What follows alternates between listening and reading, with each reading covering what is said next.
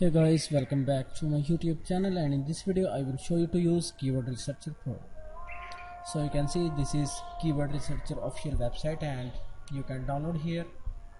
So after that, here you can see I have installed, so just open it, and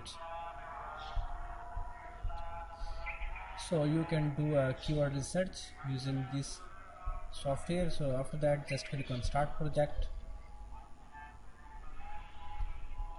Okay, and the next step is here you can add your keywords. So also you can remove here. So for example, I want to add a keyword here.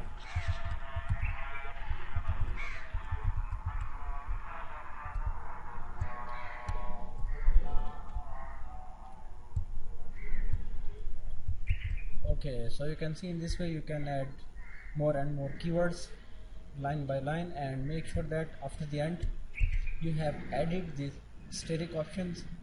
So next, just click on this icon you can see here. Okay, you can see keyword research is in progress, and you can see here below keywords. So these are long tail keywords that you can use,